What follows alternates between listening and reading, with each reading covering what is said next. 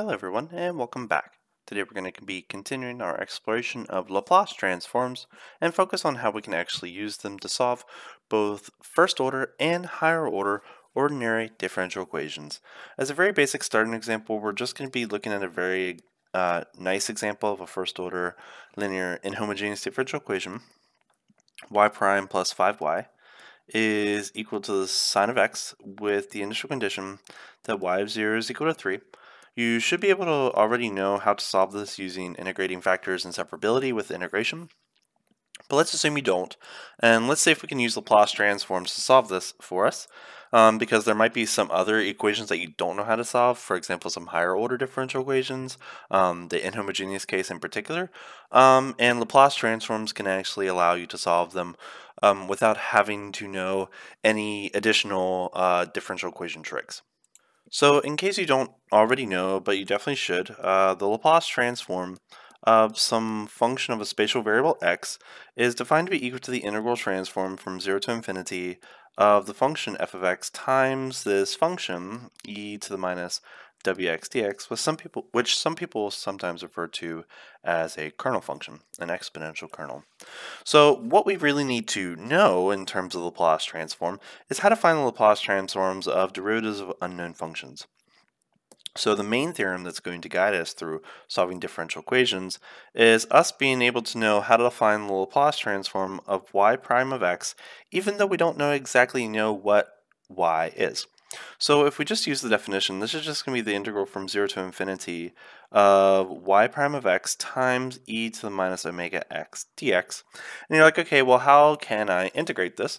Well, I know that y prime of x is a function, and I know how to anti-differentiate it. So a reasonable approach for this would be integration by parts. So we can let, for example, dv be equal to y prime of x dx, because we know that v is just going to be equal to y of x, which means that our u needs to be chosen to be equal to e to the minus omega x, which means that du will be equal to minus omega e to the minus omega x dx. Right? So that's going to be our integration by parts setup.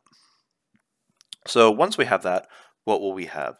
So that's going to be equal to uv, so e to the minus omega x times y of x, which is just going to be evaluated as x goes to infinity and as x goes to 0, minus the integral of v du, so it's going to be plus omega times v du. Okay? So what do we got? So as x goes to infinity, this exponential term is going to go to 0. And as x goes to 0, this exponential term is going to go to 1. And y is going to go to y evaluated at 0. So we're going to have the Laplace transform of y is going to be equal to 0 minus y of 0. And then over here we have omega times, and this is just the definition of the Laplace transform of y, right? So the Laplace transform of y prime is equal to this. So how we're going to write it from here on is that the Laplace transform of y prime is just equal to omega times the Laplace transform of y minus our initial condition evaluated at x is equal to 0. So this is going to be our guiding star when we're solving our differential equations. Okay? So let's bring back our nice little example that we want to explore. In particular, y prime plus 5y is equal to the sine of x, with y0 being equal to 3. So taking the Laplace transform of both sides of this equation, we're going to have the Laplace transform of y prime plus the Laplace transform of 5y is equal to the Laplace transform of the sine of x. So, as just previously proven, the Laplace transform of y prime is going to be equal to omega times the Laplace transform of y minus y of 0, which is equal to 3. And then over here we have 5 times the Laplace transform of y. And we know that the Laplace transform of sine of x is just going to be 1 divided by omega squared plus 1. So what we have on the left-hand side is 2 Laplace transform of y terms. So I'm just going to factor that out. So I'm going to have omega plus 5 times the Laplace transform of y. And that's going to be equal to 3 plus 1 over omega squared plus 1. So I'm just going to rewrite this with a common denominator with omega squared plus 1 on the left-hand side, and that's going to give me 3 omega squared plus 4, all divided by omega squared plus 1. So once we have that, I'm just then going to divide both sides by this omega plus 5 term, and that's going to give me my Laplace transform of y term by itself. Keep in mind y is our solution that we're aiming for, and we're looking at the Laplace transform of it. In particular, 3 omega squared plus 4 all over omega plus 5 times omega squared plus 1. Obviously, we have a quadratic on top and a cubic on bottom, so we can directly use partial fraction decomposition on this. So we're going to be looking for constants a over omega plus 5 and constants b omega plus c all over this omega squared plus 1 term. Right? So with partial fraction decomposition, this is going to give us our constants. A is equal to 79 over 26, b is equal to minus 1 over 26, and c is equal to 5 over 26, and that's going to give us the Laplace transform in closed form. So our Laplace transform of y will be equal to, so we're going to have 79 over 26 times 1 over omega plus 5, and then we're going to have over here, let's write it as negative 1 over 26 times omega over omega squared plus 1, and then plus 5 over 26, 1 over omega squared plus 1. To make this more obvious, this is omega squared plus 1 squared, and that's omega squared plus 1 squared on the bottom as well, which are just cosines and sines in disguise. So if you can recognize what that are Laplace transforms of, then you have your solution. That means the particular solution for this differential equation is going to be 79 over 26 times e to the minus 5x. And over here we have minus 1 over 26 times the cosine of x plus 5 over 26 times the sine of 1x, right? And that is the solution of our differential equation. And if you're curious as to what the general solution is going to be, one can find using your method of integrating factors that is your arbitrary constant c. This constant here and that constant there are going to be true for all solutions of this particular differential equation. Okay. Now, I just want to make a couple things clear because we're trying to, bridge a nice little foundation for our theory of higher order differential equations. So a couple notes I want to mention here. If we look at just the equation y prime plus 5y is equal to 0, the homogeneous portion of our original differential equation, one can find that the homogeneous solution, which I'm just going to abbreviate as y subscript h, is going to be equal to c e to the minus 5x, which is this term right there on the left-hand part of my general solution, or my particular solution for my inhomogeneous equation, right? So that is our homogeneous solution. And if we have y prime plus 5y is equal to sine of x, our inhomogeneous solution, one can verify that the solution yp equals negative 1 over 26 cosine of x plus 5 over 26 sine of x is a particular solution. So we have two characters here. We have our homogeneous solution to our differential equation, and then we have a particular solution. So our particular solution to our inhomogeneous equation. And if we look at our general solution, which is given above, and I'll reprove them via Laplace transforms, we see that the general solution is just equal to our homogeneous solution plus a particular solution of our inhomogeneous equation. And one can show that for all nth order constant coefficient ordinary differential equations, both homogeneous and inhomogeneous, this type of structure is always what you're going to be going for, right? Which is actually pretty interesting. So obviously we can use Laplace transforms to solve first order linear equations, but that doesn't really give us anything new. because we already know how to solve a lot of first-order differential equations, whether they be Bernoulli, which includes some nonlinear terms, exact and non-exact differential equations, first-order linear inhomogeneous equations, even a Riccati equation, for example. So Laplace transforms is not really giving us anything new for first order. But if we don't know how to solve higher order, the question naturally that we should ask is, well, can Laplace transform help us solve things that we don't already know how to solve? And the answer, of course, is yes. So, in order to solve first-order differential equations, we had to know what the Laplace transform of y prime was. So, in order to solve second-order differential equations, we need to know how to solve the Laplace transform of y double prime into things we should already know. So, if we just use the definition of the Laplace transform on y double prime, that's just going to be equal to the integral from 0 to infinity of y double prime of x times e to the minus omega x dx. So we're going to be approaching this just like before.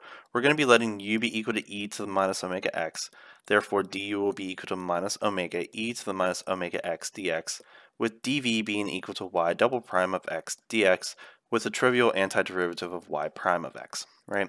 So using integration by parts, again, we're going to have that this is going to be equal to uv, so e to the minus omega x times y double prime of x, and this of course needs to be evaluated as x goes to infinity and as x goes to 0, minus the integral from 0 to infinity of v du, right? So v is going to change that minus to a plus with an omega hanging outside, and then we're going to have y prime of x times e to the minus omega x dx. It's very important to observe that this right-hand side, this integral, that's just the Laplace transform of y prime, which we already know. On here on the left-hand side, as x goes to infinity, that's going to go to 0, and as x goes to 0, that exponential is going to go to 1, and then we're going to have y double prime of 0 there.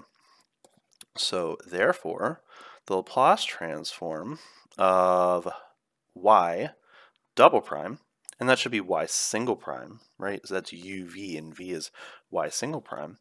So the Laplace transform of y double prime will be equal to uv, which is just going to be equal to 0 minus y prime of 0, plus omega times the Laplace transform of y prime. Right? Now, what was the Laplace transform of y prime? Well, we already know what that was. That's going to be equal to, so let's bring that omega here, and then we're going to have omega times the Laplace transform of y minus y of 0, and let's not forget our minus y prime of 0. Let's distribute this omega m. That's going to give us an omega squared term, and therefore we're going to have the Laplace transform of the second derivative of y will be equal to omega squared times the Laplace transform of y minus omega times the initial condition y0 minus y prime of 0, which is going to be our second initial condition. So you're like, okay, that's cool. Can we do this for the third? The answer is yes. So obviously we're building a mathematical induction statement here. So this is going to be equal to omega 3 times the Laplace transform of y minus omega squared times y of 0 minus omega y prime of 0 minus y double prime of 0. So like, okay, I see a pattern, but notice that the only thing we need is Laplace transform of y. y0, y prime 0, y double prime 0, they're just numbers, and therefore this is just a polynomial, right? So let's just isolate these two sets of terms and see if we can combine that into a summation notation. So just focusing on the third derivative.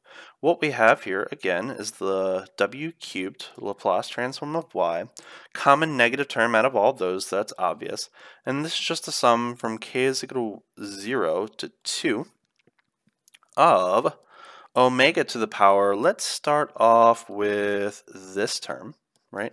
So that's omega to the 0, then we have omega to the 1, and then omega to the power of 2. And then notice that we're starting off with the second derivative, then the first, then the 0th derivative last, right? So that's going to be equal to y to the power of, let's say, 2 minus kth derivative evaluated at 0. Because it's 2 minus 0, which is 2, 2 minus 1, which is 1, and then 2 minus 2, which is 0, right? So they're sort of going in backwards directions. So that would be the compact representation for the Laplace transform of y cubed, which gives us the analytical tools to generalize this. So therefore, here's your superstar statement. So the Laplace transform of the nth derivative of x will be equal to omega to the power of n times the Laplace transform of our unknown function y, which is what we're aiming for, minus the sum from k is equal to 0 to n minus 1 of omega to the power of k, and then y to the order n minus k minus 1th derivative evaluated at 0. And that is the general expression for the Laplace transform of the nth derivative of y. Right? So notice that this is what we are looking for. So once we have the Laplace transform of y is equal to some function of omega, right? Because that's going to give us the Laplace transform of y is equal to some function of omega, who knows what it is. And then we're going to be like, okay, y is just going to be equal to the inverse Laplace transform of f omega, and that's going to be our solution to our nth order initial value problem, which is actually pretty nice. Now that we have the theory built, let's do a couple examples. Okay, so let's look at this second order constant coefficient, linear, homogeneous, ordinary differential equation, y double prime minus 4y prime plus 4y equals 0, with initial conditions y0 equals 0, y prime 0 equals 3. So the first thing we need to do is take the Laplace transform of y double prime minus 4y prime minus 4y and 0. Once we do that using the theory previously derived, we're going to have omega squared times the Laplace transform of y minus omega times y of 0, which in this case is going to be 0, minus y prime of 0, which in this case is going to be 3. So that's going to be the Laplace transform of y double prime. And then over here we're going to have minus 4 times the Laplace transform of y prime, which is just going to be omega times the Laplace transform of y minus y of 0, which in this case is 0, and plus 4 times the Laplace transform of y, and that's all going to be equal to the Laplace transform of 0, which we know is going to be 0. So the first thing we want to do is move our Laplace transform of y terms together and factor, and then we're going to have omega squared minus 4 omega plus 4 times the Laplace transform of y, and then we have this term that's equal to 0, that term isn't contributing anything, and we have this minus 3 hanging out here, so let's just shift that to the right hand side. Now, before we move on with the solution, I just want to make one very important observation. This and the original differential equation are very closely connected. So if we replace the kth derivative of y in our ordinary differential equation with our omega to the power of k term, we get this little polynomial in terms of omega times the Laplace transform of y. Some people will actually give this equation a name. Some people call it a characteristic equation, because there is some connection between our differential equation and this algebraic equation. Obviously, they have the same exact powers in terms of order and degree, and one is a differential equation, one is just a polynomial equation. So there is actually a deeper connection between these two things, which we'll dive into later, but at least just observe that that's actually what we have going on here. So dividing both sides by that polynomial and observing that that is just omega minus 2 to the power of 2, we're going to have that Laplace transform of y is equal to 3 divided by omega minus 2, the quantity squared, which, in case you don't realize it, that's just 3 divided by u to the power of 2, which is just a shifted version of the Laplace transform of x, right? And keep in mind, when you multiply an exponential in the spatial domain by a function, it's just going to perform that particular shift. So, using our Laplace transform operations from the past, we know that y is just going to be equal to a shifted version, in particular to the right 2. So that's going to be equal to positive 2x multiplied by 3x, right? And you probably would write that as y is equal to 3x times e to the 2x, and that is your particular solution to your original differential equation. The next example that I want to look at for illustrating how to use Laplace transforms for higher order differential equations is just a slight variation from this first example. The only difference is I'm changing my initial condition at y of 0. right? The first one we did y is equal to 0, and now we're going to do y of 0 is equal to minus 2. Same exact homogeneous constant coefficient ordinary differential equation, and everything else the same except for that. So my question to you is this. Is the solution for this differential equation just going to be a scalar multiple of that? For example, would it be like 5x e to the 2x, 7x equal to 2x, some number x equal to that, equal to the e to the 2x? Or will it be something completely different, or sort of different, subtly different, moderately different, up to you how you define those terms? So it doesn't matter. Let's just use Laplace transforms and see what will happen with this. So the start of this is still going to be the same. We're still going to have omega squared minus 4 omega plus 4 times the Laplace transform of y. The only difference is on the right-hand side, instead of just having 3 like we had before, we're going to be having 11 minus 2 omega, and I'll let you fill in the details on how to get that particular term by using those little expressions that we derived for the second, first, and ordinary Laplace transform. So once we have that, once we divide both sides by the, that little polynomial, our characteristic equation, we're going to have the Laplace transform of y is equal to 11 minus 2 omega all over omega minus 2 the quantity squared, which, keep in mind, we can break up because that's a quadratic term. So that's just going to be equal to, say, omega over a over omega minus 2 the quantity squared plus b over omega minus 2.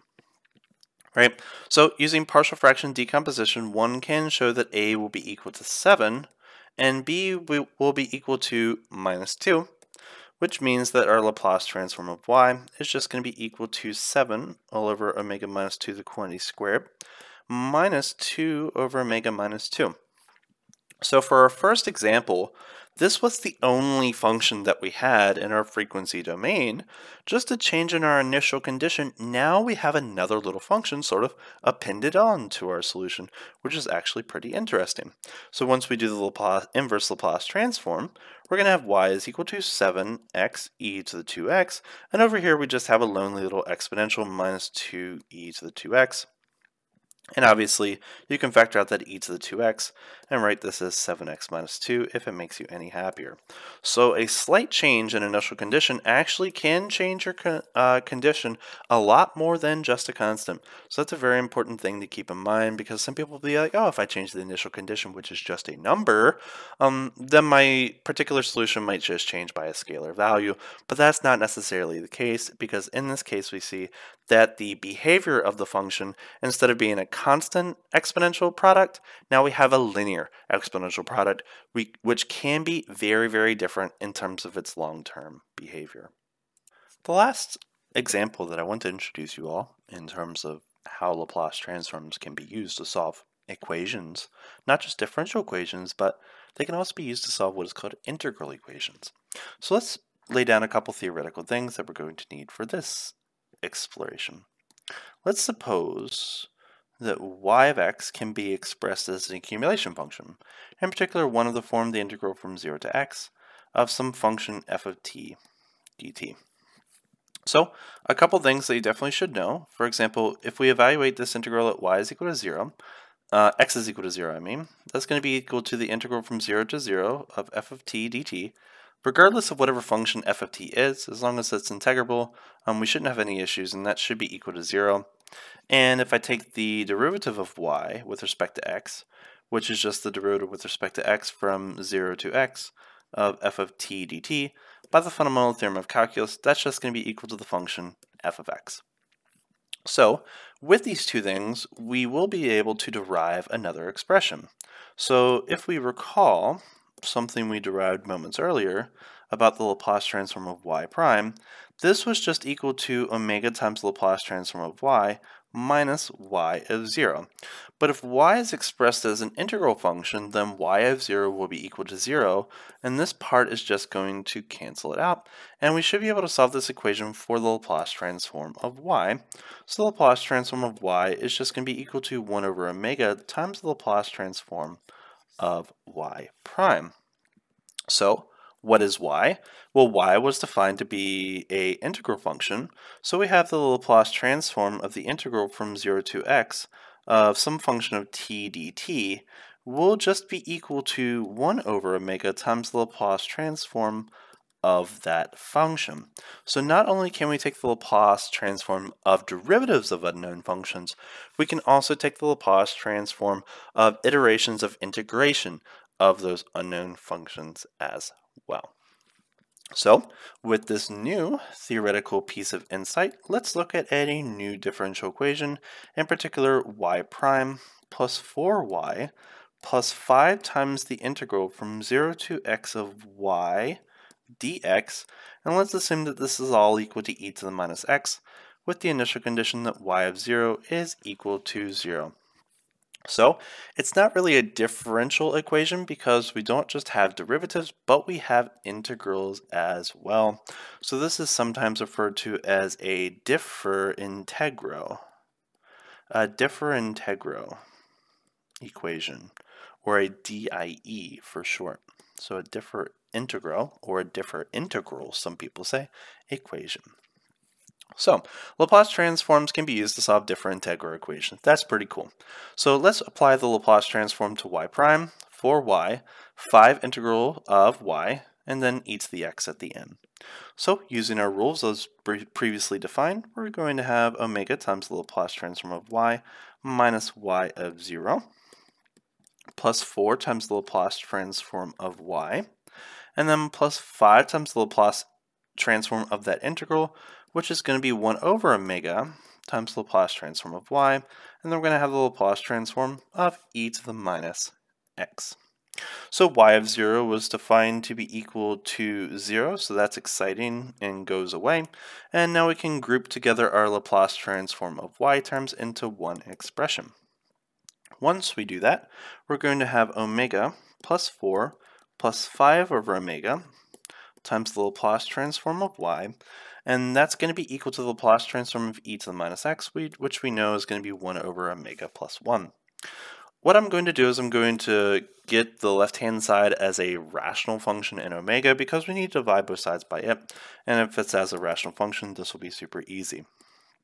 So we're going to have omega squared plus 4 omega plus 5 all over omega times the Laplace transform of y is equal to 1 over omega plus 1. Once we have this, then we can divide both sides by this, and then we're going to have the Laplace transform of y will be equal to omega over omega plus 1 times omega squared plus 4 omega plus 5. Okay, so that gives us this expression. So obviously we're going to be performing some partial fraction decomposition here. So we are going to be looking for constants that will give this to be a over omega plus 1, and then plus b omega plus c all over omega squared plus 4 omega plus 5. Right? So once we do this partial fraction decomposition, you should be able to find that a, b, c will be equal to minus 1/2, 1/2, and 5/2 as our constants. And also note that you should be able to complete the square on this omega squared plus 4 omega plus 5. So remember, if you don't remember how to complete the square, just take the number in front of 4 divided by 2 and square it. So 4 divided by 2 is 2, and 2 squared is 4. And then we're going to add it and subtract it. And don't forget your lonely little 5 that was there. And these first 4 terms will always be able to be factored. And you're just going to be left with omega 2 squared plus 1. So combining these algebraic results, we can get an alternative representation for the Laplace transform of y. So that's going to give us negative 1/2 divided by omega plus 1, and then we're going to have plus 1/2 times omega all over omega plus 2 squared plus 1 squared, and then we're going to have plus 5 over 2 times 1 all over omega plus 2 squared plus 1 squared, which we should recognize as sine and cosine. So once we have that, we can then invert the Laplace transform here, and we're going to have that y will be equal to negative 1/2 e to the minus x plus 1/2 e to the minus 2x cosine of x, 1x actually, and then 5/2 e to the minus 2x times the sine of 1x as well. And that is our solution to our original differential equation. right? And that's, very interesting because we can not just solve differential equations, but we can also solve differ-integro and just integral equations as a whole. Now, there's just one small thing I want to mention. Let's suppose that our initial condition is something like y of a is equal to b, where a is not necessarily equal to 0. All you have to do is perform a substitution, to shift our initial condition to another function. For example, u of 0 will be equal to b as well, and just observe the relationship between y and u, and then work backwards once you're shifted. Overall, nothing too complicated, and algebra will solve all your problems there. Okay, so that's how you can use Laplace transforms to solve ordinary differential equations and also some integral equations as well. There's several more little tricks, formulas, and special cases that you can consider with Laplace transforms. For example, what if it's a nonlinear equation? That's a fun problem, but we'll wait until another day to consider it. So I hope you enjoyed this video, and I'll see you in the next one. Take care.